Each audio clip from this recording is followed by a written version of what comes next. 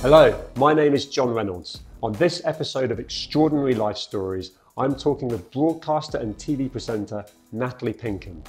Natalie has presented numerous sports on TV and been the face of Poker Channel, and most recently, literally owning the role of pit lane reporter with Sky Sports F1 since 2012. And she's getting ready for another season kicking off shortly. I want to know how she juggles family time with a busy job that takes her around the world. Natalie organises Flackstock, a festival which the stars attend en masse to celebrate the life of her friend, Caroline Flack, who tragically took her own life. I'm really looking forward to talking with Natalie.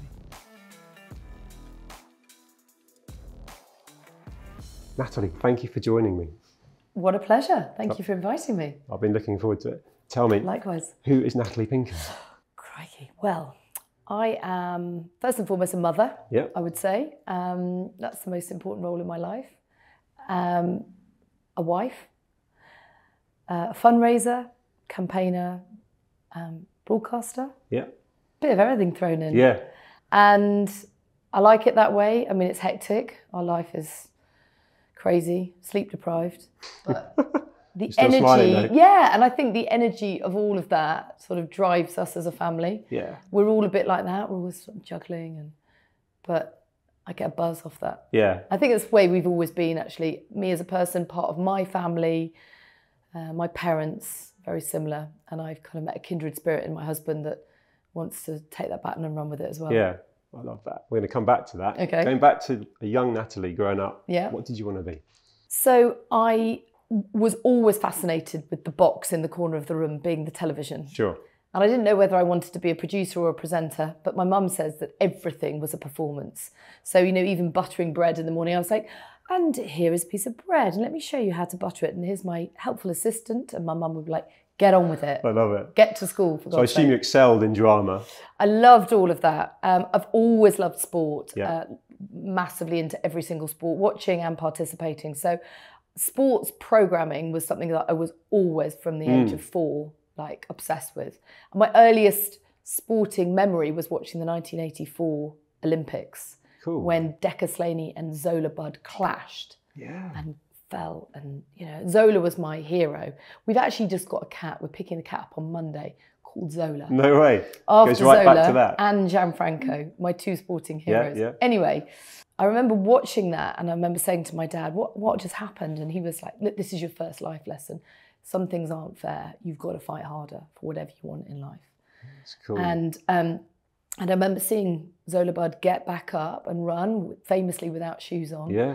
And I remember just being so inspired in that moment. And I remember thinking, I want to work in sports television, whether it's live sport, whether it's sports documentaries. Yeah. I was always just fascinated in it. It's Either actually- producing or presenting, and it's ended up being. You can a bit feel of the both. passion coming off you for that. And actually, it's because sport transcends so much emotion. Oh, Like, yeah. I love sport. You know, I was in the rugby team and all the different things you can do at school, and then participated in sports since. But when you watch sport, especially from a live point of view, you're there or on the TV, it's amazing how powerful the emotions are and the life lessons you can get from it. Absolutely. I mean, I really believe in sport as a vehicle for social change. That is something I'm really passionate about, is using sport, this thing that brings us together. For me, it's sport and music are the 2 key things that transcend everything. Yeah. And obviously there's the sort of dividing lines through sport. There's tribalism when you support different teams, but there's underpinning that is a passion and a love for what you're actually out there on the pitch achieving, or the racetrack, whatever it is, whatever sport it is. I think it's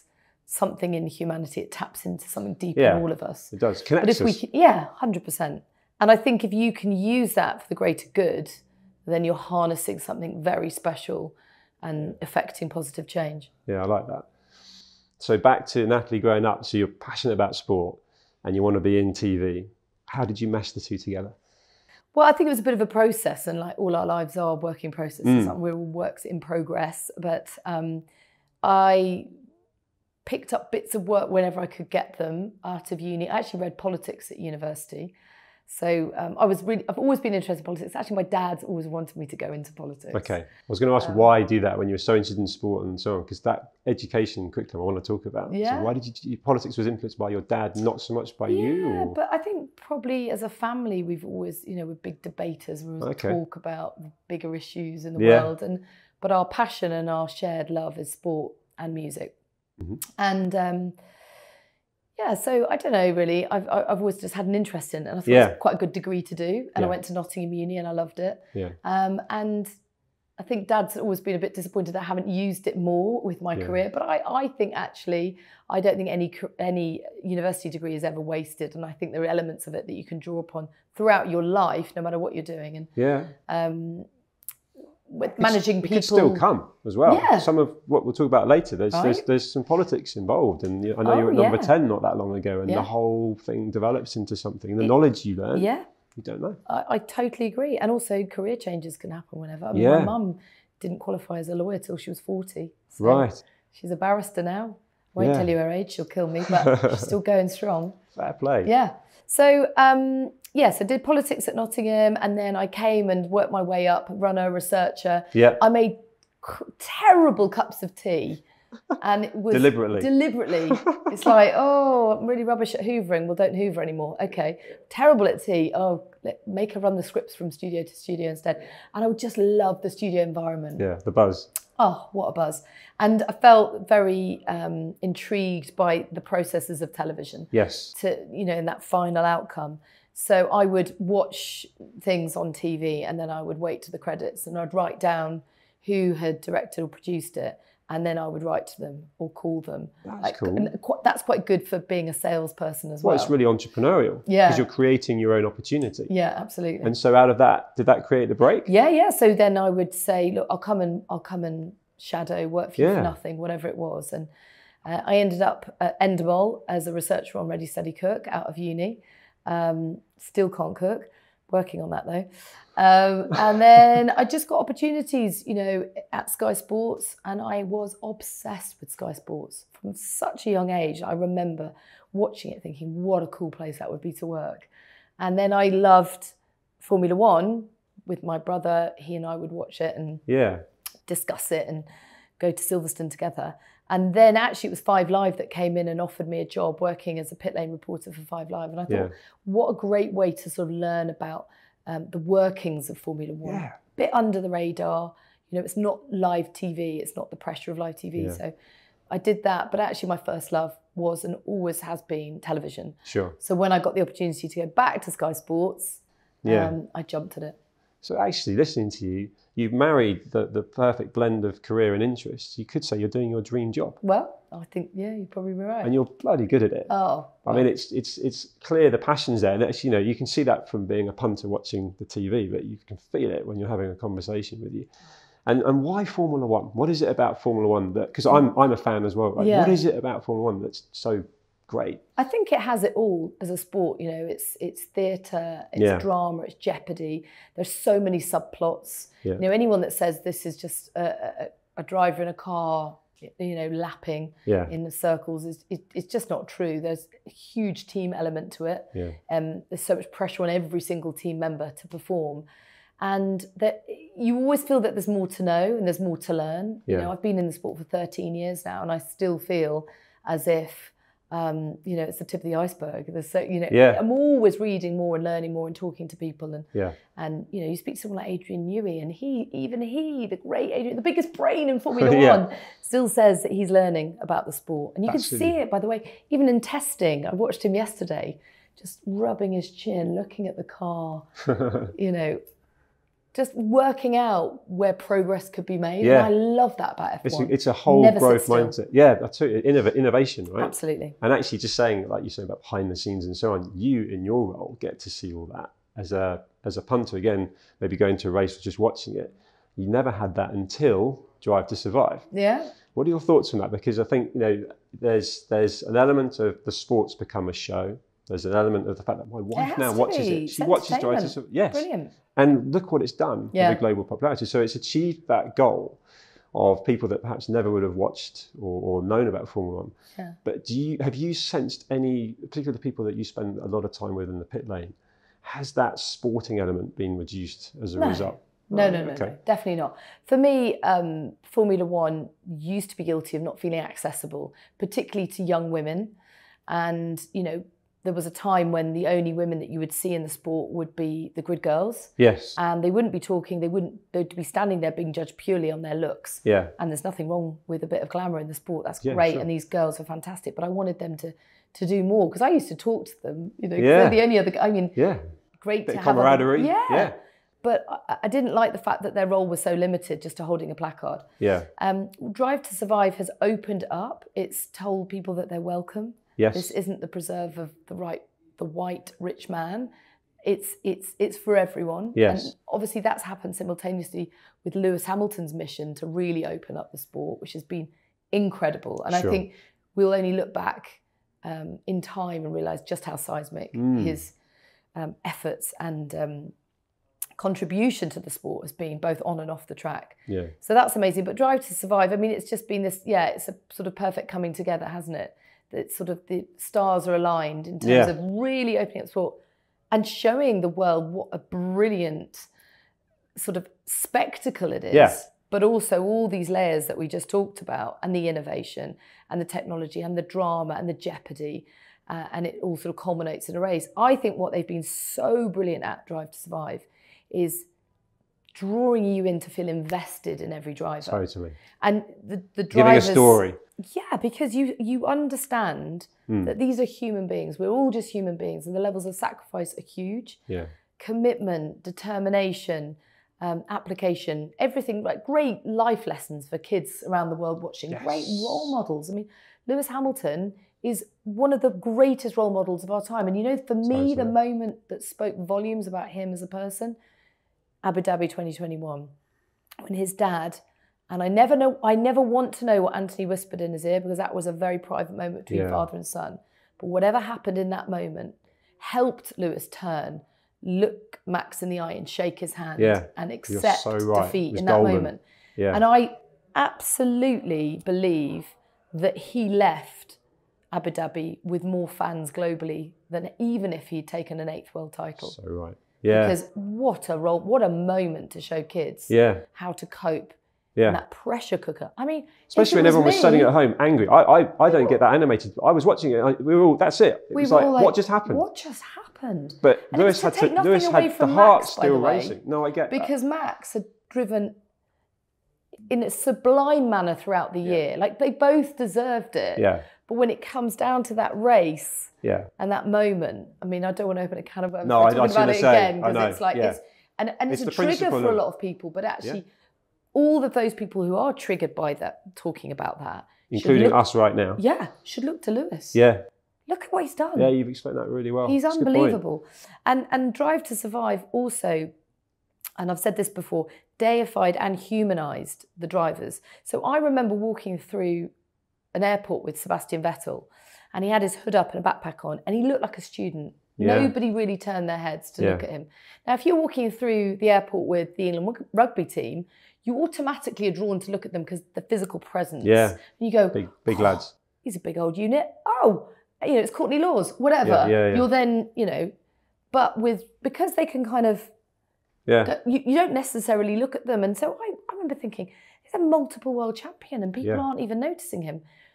So what I think Drive to Survive was really, really good at was making you understand them as human beings, but also when the visor comes down, they go to this other level of superhuman. Yeah. And they do something that we can only dream of. Yeah. They become a superhero. And what powerful television. I love that. It's so true. And I think that the other thing as well is the way that ultimately Lewis took that from a humble point of view and a failure point of view and was just over it and embracing it. There's so much made of success. It's all about being number one, beating your teammate, keeping your seat, whatever it might be, you've got to succeed.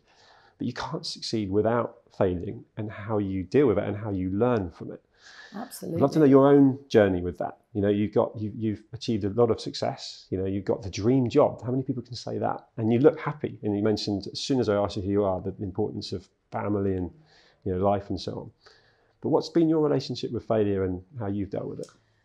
Well, it's interesting because I feel a bit of a fraud when you say that, because you. Oh, just because you're too humble. No. But having your own dream job. No, is honestly, it's a really like I feel uncomfortable you saying that. I really do. I didn't mean to make you feel, but I know. But I can say it. I'm allowed to say it. I don't feel like I am there yet. I really feel like I'm always learning, and I've always got more to do. Well, let me flip it another way. To get to where you got to, you will have gone through all sorts of hoops and things that didn't work out to get there. So actually, it wasn't like it was an easy gift. It wasn't like you were able to get your Formula One and TV work because it was in the family or because you made it easy. So that's possibly another way of reframing it. I think I was taught from a very early age by both parents that there's no substitute for hard work. Yeah. Like, you just got to get your head down and work hard.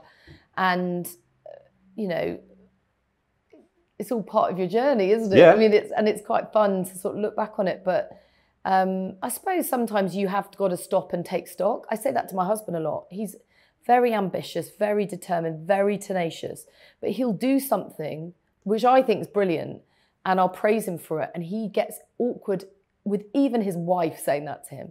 Okay, that was bloody brilliant, well done. And he'll go, okay, can we not? Right, what's next? And sometimes I say to him, look, sometimes we just have to stop as a whole family. Be present. Yeah. Okay. But we do feel grateful. But you're good for him in that element. Yeah, because actually, and I totally get that kind of relationship with my wife, where actually, you know, something that she shrugs off, you've just done really well, and she'll say, and I'm not good at it, so I empathise with that, and I think it's being present and having the right people around you that support you, and understanding what you have achieved or what you've done, which, you know, is also, you know, relevant to you, and actually, in context of success, and you've been around so many successful people in the Formula One paddock and so on. How do you define success? I think it's a very, very personal thing, because success can be getting out of bed in the morning when you're struggling, you know, and you're not feeling it. So actually, in that moment, going to work, just walking out the front door is a huge achievement. Yeah. And then, you know, when you look at the world of Formula One, I think it's the culture that we've just touched upon, is that no one ever sits still. Yeah. So even when they're notching up world championships and they are achieving these great goals, they don't ever sort of take it all in and relax and enjoy it and wallow in it. It's on to the next thing. Look, life is busy, life is non-stop, and it's a short life. Yeah. And you want to pack as much in as possible. And genuinely, that's how I feel every day. But I think I need to probably take my own advice sometimes and just stop and take stock of the moment. Yeah. And if I am struggling with something, and I'm training for the marathon at the moment, and I feel like this is like a kind of microcosm of life as a whole. Yeah. Some mornings I just wake up and I just do not feel like going for a run. I mean, look, it's pouring with rain right now, and the thought of going out and that, you're like, So success in that moment is actually just pulling your trainers on and getting out the door. I bet that's you, because I can tell you're really competitive, and there's a drive, and it's like, oh, it's not going to stop me. Yeah. Is that, and do you have like a morning routine? You're in the world of Formula One, there's ice baths and so on, and there's so many things we can do to keep well and keep fit mentally and physically. What works for you? I think that the marathon has the training for it, at least, because I haven't done it yet. Yeah. Has been really good for me in terms of but it's been really good for me in terms of coming back to my body and mind and learning more about the food I'm eating, the sleep I'm getting, the training I'm doing, but also my mental health and clearing my mind and being present. And it's made me think a lot more about my kids and their diet and their, you know, exercise. You're a better mum as a result, right? I think so. And I think really imposing that structure on your life is really important. And Formula One does do that for you, because there are structures and we thrive within structures. I believe discipline is really healthy as long as the pressure of it doesn't bring on anxiety. I think you can really blossom within a disciplined structure in life. Yeah, what's the expression? No pressure, no diamonds, which is extreme, but it is like, you know, actually we need a certain amount of resilience and so on. That's funny. And in context of that almost struggle and things that don't go right, you were great friends with Caroline Flack. Living through that whole process in terms of your own mental health and the the exposure to the bigger picture of what that really meant. How was that for you? Well, it's not a thing that was, it is. I get that. You live with it every day. It's ongoing. Yeah. And it changes. It Yeah. takes different forms.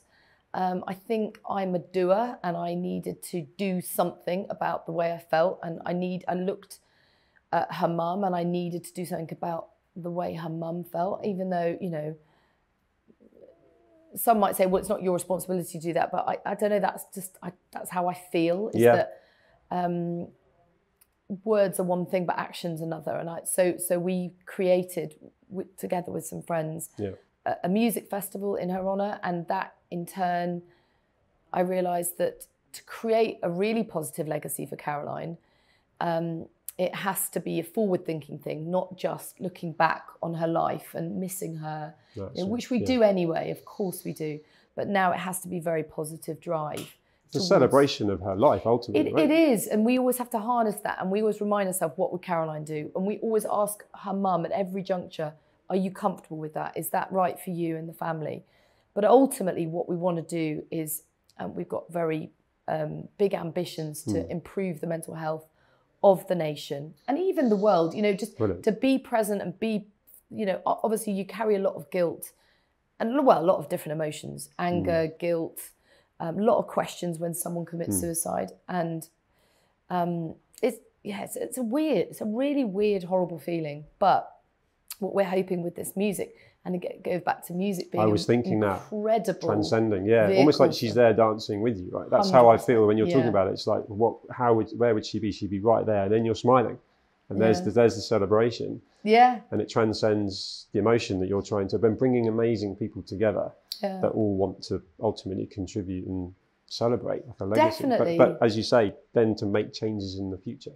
Yeah, because, you know, there's one thing having a great party in a field once a year. Yeah. But we have then got to have this connective thread throughout the year, so that you don't come to the festival and you go and you talk about the way you feel. Like, we don't want to force people out of their comfort zones to be vulnerable and say, actually, you know what, I am struggling. Yeah.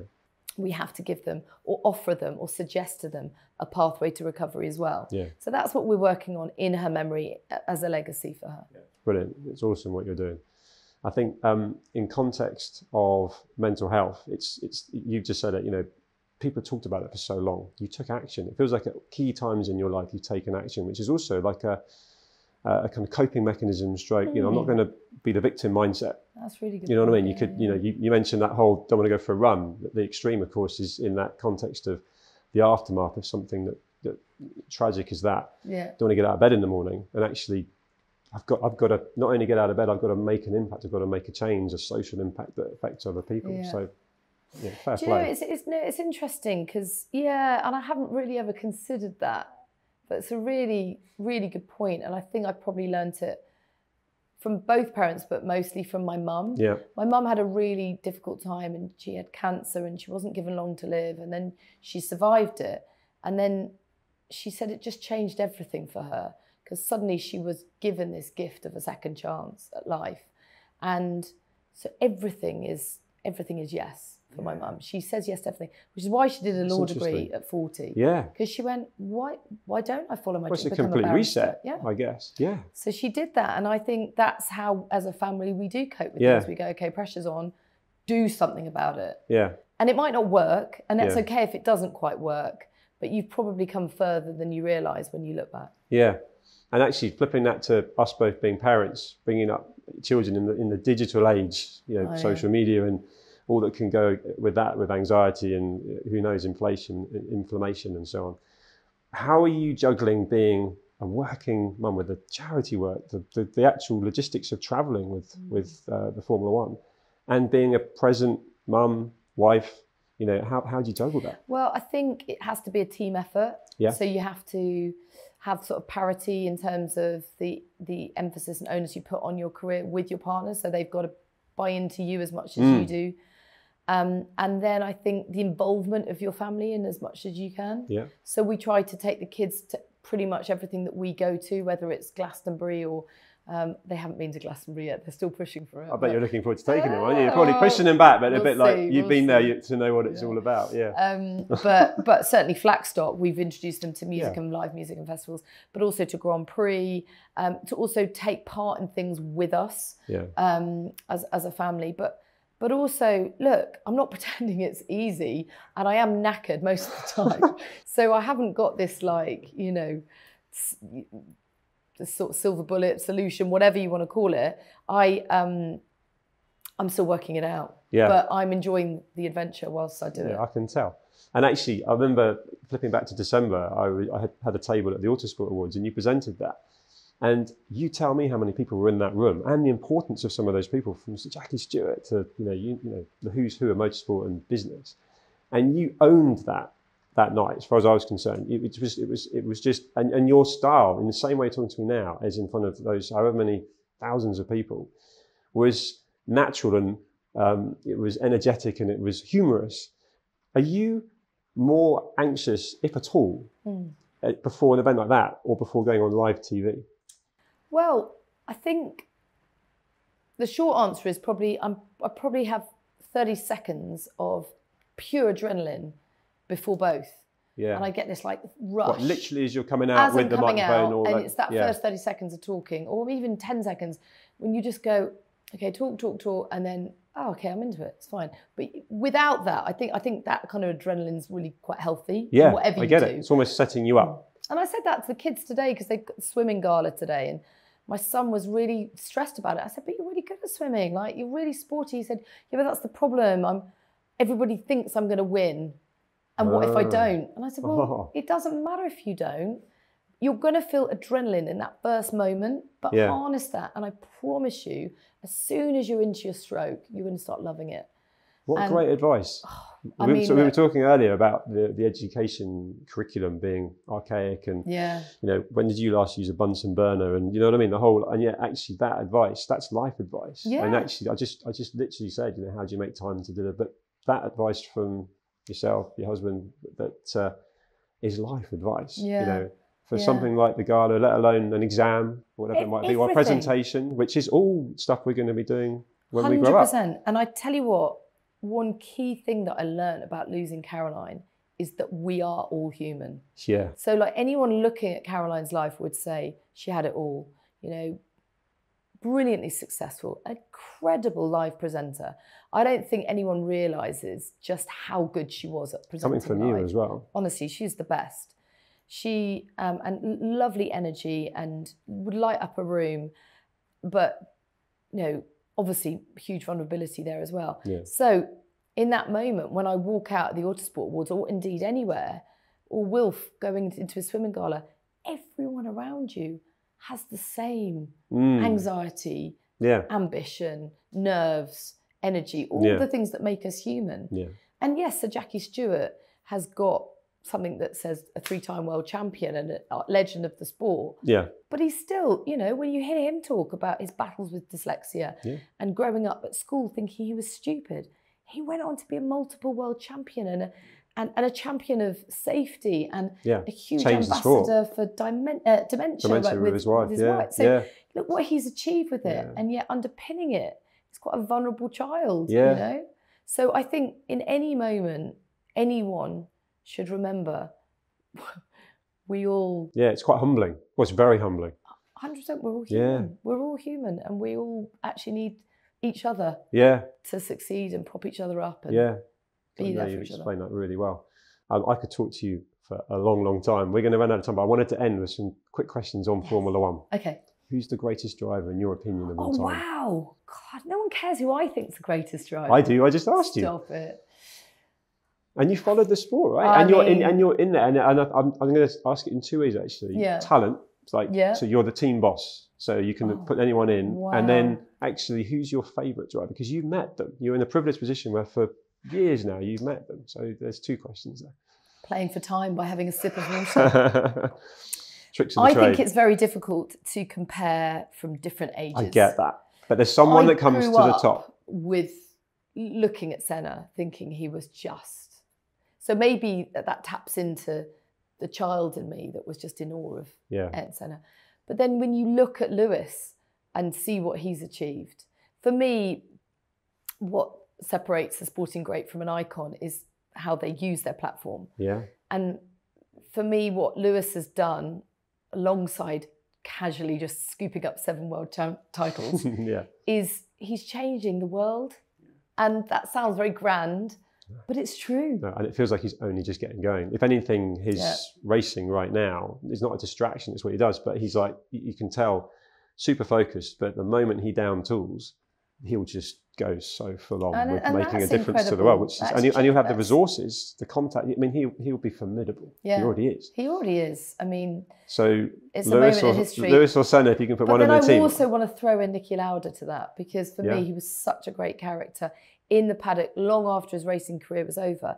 But then when you actually consider what he did to come back from those catastrophic injuries and race a car, wow, the resilience of that man. So can I have all 3, please? Need a three-man team. That's my podium. Yeah. It's a formidable team. Yeah, I'm not going to be asked to choose you between them. They're all absolute greats. Who do you enjoy talking to the most in the current crop? So you've got the season coming up. You're going to be, in a matter of days, talking to the guys again. Who's the person that you look forward to putting the microphone in front of? And do you know, they've all got very different personalities, but there is a sort of like common thread between them. There's a camaraderie between them. Yeah. And I think actually we're sport for choice with the current crop of drivers. Nice, yeah. You know, Lando's, George, Alex, they're all really good fun. Yeah. Daniel Ricciardo's always brilliant to interview because he always puts a positive spin on whatever's happened. He's one of life's great energizers. Yeah. I love the honesty, frankness of Max and Lewis, because whatever they've been through, they'll be honest and straightforward with you. Keeps them authentic. Yeah, and we need that because, you know, it's not all plain sailing. I mean, it looks like it with Max last year, but, you know, you forget the talent that is required to keep delivering. Even though you've got an incredible car, you've still got to do everything right. As it's shown on the Singapore weekend, you drop one ball and suddenly someone else is winning the race. So we're really lucky. And again, I've managed to dodge actually singling it to one person, haven't I? I know. And I had an inkling of who it might have been, but I think, I actually, you know, Daniel Ricciardo is just, he seems like he'd be exactly the same off camera as on camera. Yeah. And I know you know him well off camera. And so that speaks volumes to me. Yeah. A woman in Formula One. It hasn't happened in context of, you know, an actual secure drive and someone that's come in and just kind of owned it. Can you see that happening? Absolutely. Cool. 100%. And how, I put when, my house on it. Oh, brilliant. I think it will be within, I hope, within my lifetime. Yeah. There will be a female world champion in Formula One. Cool. I'm going to say it here I mean, and it'd be huge for the sport, right? It'd be huge for life. It would be huge for global sport, not just Formula One. It'd be huge for the progress of women in every workplace. And disprove the theory that they can't and shouldn't. You know, it's there is archaic. Nothing physical that precludes a woman from racing a Formula One car and winning in a Formula One car. One of the issues has been power steering. So someone will say, well, there isn't power steering in the more junior series, and therefore physically it's tougher for a woman. Once they get to Formula One, there is power steering, and so there isn't that barrier. Yeah. But I really believe that with the right sponsorship and the right track time, crucially, it's about pounding in those 10,000 hours. It's like the outliers theory, isn't it? You've just got to get that track time in. Yeah. And I believe once we shift the mindset, and I think F1 Academy will achieve that, if we can show girls that it is accessible, that there is an opportunity.